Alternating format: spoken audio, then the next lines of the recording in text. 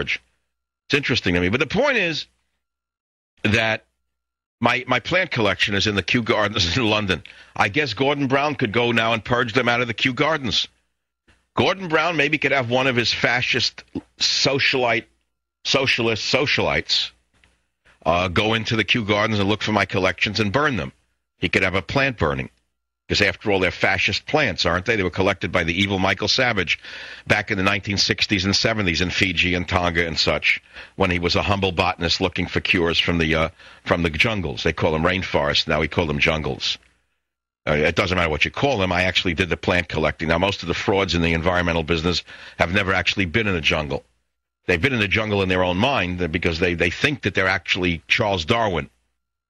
But they've actually never been in a rainforest, never collected plants, but they think they know more about the environment than I do. They know nothing. Zero. There is no anthropogenic global warming so far as I can tell. There is no man-made global warming. It's a scam to control businesses and impose the highest tax in American history. It'll cripple the nation, destroy us. And yet, Obama the genius went to Harvard, lawyer. He believes in global warming.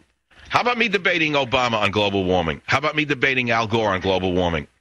I open this up at any time to debate either of them. You know that Al Gore refuses to debate anybody because he's a liar? I stand here and say before you definitively Al Gore is a fraud and a liar, a con man, because he will not debate the people who can destroy him verbally because they know the facts. And I'll give you one fact. Here's one for all of you schmucks who believe that man caused global warming. Okay, schmucks? You hyper-educated morons, here it comes. You don't like what I'm saying? Good. Listen to what I'm going to say to you. Answer this question. Show how smart you are. Go ahead. You're all smart in your drawing rooms there on the Upper East Side. But when you get around someone like me, you fall apart. That's why you don't want anyone like me around you. That's why Gordon Brown doesn't want me in England. Because I could devastate him verbally. I could crush them with 3 sentences. Let's start with global warming, schmuck on the Upper East Side of Manhattan. Here, schmuck, genius, PhD, moron, lawyer. Here it is, schmuck. You ready for it? Explain the following. There were several ice ages in the history of the planet. Correct? And so far as we know, several ice ages came and went.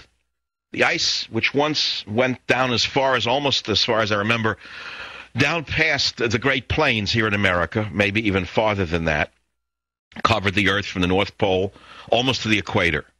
And yet the ice receded long before man had invented the internal combustion engine, when there was a very small population of mankind. There were only a few fires here and there. Why did the ice melt? Did it melt because of the Model T Ford? Did it melt because of the SUV? Did it melt because man caused global warming? Schmuck.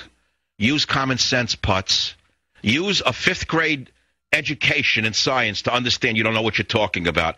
You people are so screwed up on the left that you actually believe your own lies because you won't let anyone who knows the truth near you. Well, I have to take my hats off to the people in England. At least the Cambridge Union is willing to listen to the other side. That's more than I could say for Fox News. I'll be right back. Savage.